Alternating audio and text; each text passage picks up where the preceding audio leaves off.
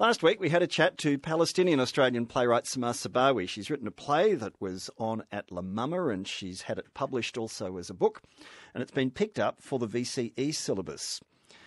Some members of the Jewish community were outraged. The play is set in Gaza. Samar Sabawi says it's a love story, but there were some people in the Jewish community who said no, it's an anti-Israel tirade.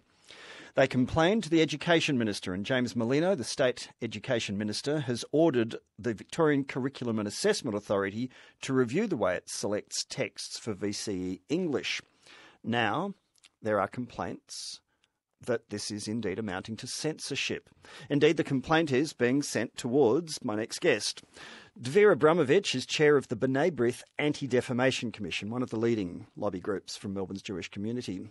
Dr. Abramovich, good morning to you. Good morning, John. Good to be with you. Now you're being accused of censorship for asking that the selection of this play be reviewed.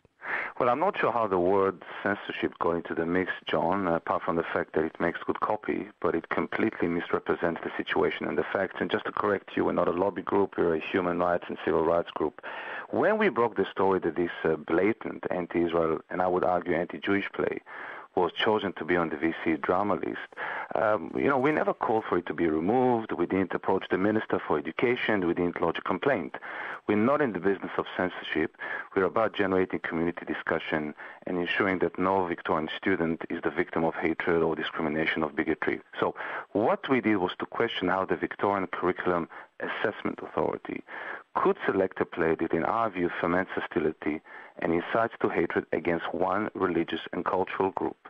And it does so by depicting Israelis, and we would argue by extension Jews, as cold-blooded genocidal murderers who are hell-bent on killing Palestinians and wiping them out for no apparent reason. Okay, now the Middle East conflict is never out of the news. People get their information from multiple sources and any number of different ways and places and means. So what harm is done by getting students studying these delicate issues to hear different points of view from different contributors rather than trying to say this is the views that you should all get? These are the views, this is the perspective you should all adopt. Well, first of all, we would argue that the VC system should not be co-opted as a potent weapon by anybody who wants to corrupt the hearts and minds of VC students who deserve better. We don't believe that... Correct, in which case, let them read the play and give them a counter-narrative so they make up their own minds. Well, the play, in our view, peddles some dangerous classic anti-Semitic themes by associating Jews... So point that out, let the children learn about it and explain why you're not happy with it. John, one of the criteria for selecting plays is that it reflects community standards and expectations. And we would argue that when parents send their kids to school, they don't expect them to be placed in a hostile and toxic environment whereby they feel unsafe or uncomfortable among their classmates, that they have to defend their religion and be ashamed or afraid to admit that they have any connection to another country. And when VC students come out of this one-sided play that really provides no historical context or otherwise, is an unvarnished anti-Israel propaganda, they would come out hating Israelis and hating anybody who has connection to that country.